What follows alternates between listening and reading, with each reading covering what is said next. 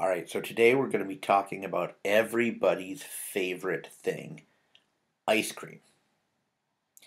So, taking a look at this ice cream cone, what do you recognize? What shapes do you think are going on here? Obviously, down at the bottom, we've got that cone, right? It's an ice cream cone. It's a cone, right? Definition of a cone right there. And then our other shape on top. Two ways to look at this. This could be a sphere, or I like to consider it a hemisphere, which is where you have half of a sphere. A hemisphere being half of a sphere. And so we're going to go ahead and draw out this shape, and we gotta do this right and get our colors right. So we're going to go with a cone, right? We've got our cone right here, and it comes around like that. And then what do we see on top of our cone? I'm going to do this and go with like a mountain blackberry ice cream. We've got this here, and it comes up like that. And then around the back, we've got our kind of dashed line right here. And that right there is our ice cream cone.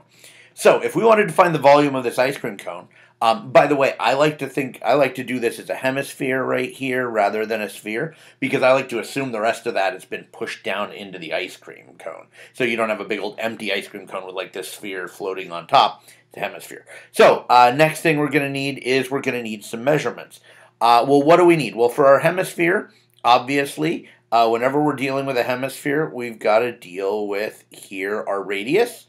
When we're dealing with our cone, we've got to deal with our height, and then once again our radius. So those are the only real measurements we need.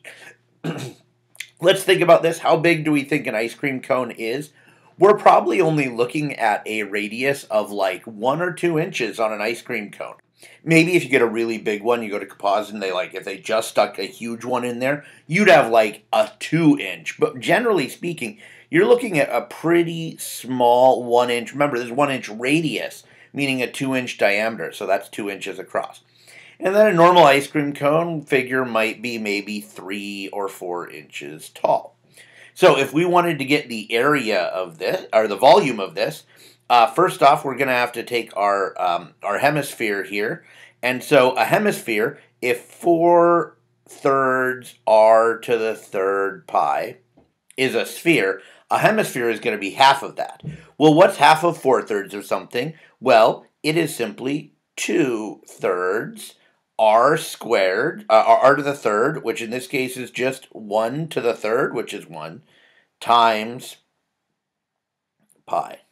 So this part right here equals 2/3 pi. That's the volume of that. And then we have our cone down here, okay? And what do we do for our, to get the volume of our cone? It is 1/3 of a cylinder, 1/3 r squared pi times height. So in this case, 1/3 r, again, our r is 1, pi times height, which is 3. So we're going to go back in here and fill this in. We have 1/3 r squared pi times height. 1/3. So our 1/3 r squared pi times height, with these can cancel out, 1/3 divided by 1/3, and we are left with, right here, this is going to equal pi. So we have 2/3 pi, we got to add these two together. What do we end up with? We end up with 1 2/3 pi, or 5/3 pi.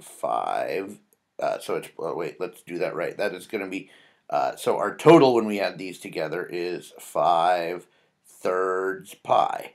And so if we take 5 divided by 3, multiply it times pi, which we can go ahead and calculate out. Maybe I should have done that ahead of time, but oh well.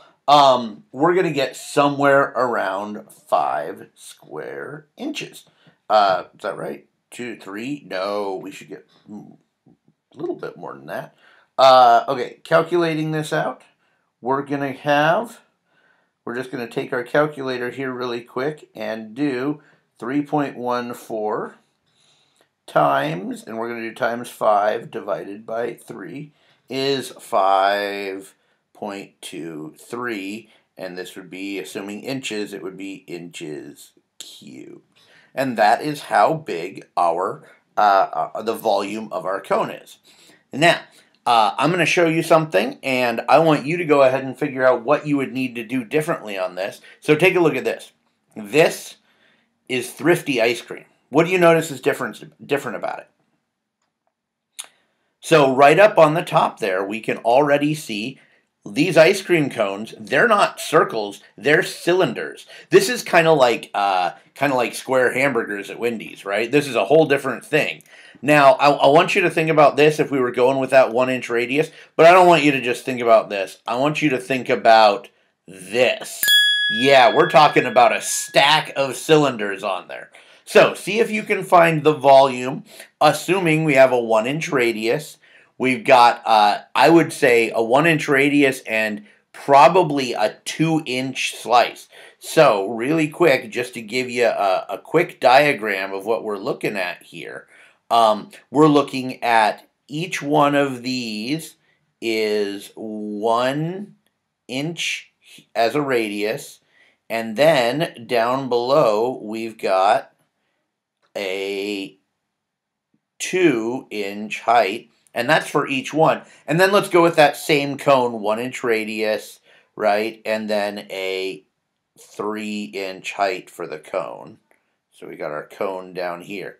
So see if you can find out the volume of that and see how much more ice cream there is in a triple scoop than there would be, or what the total volume versus a single scoop.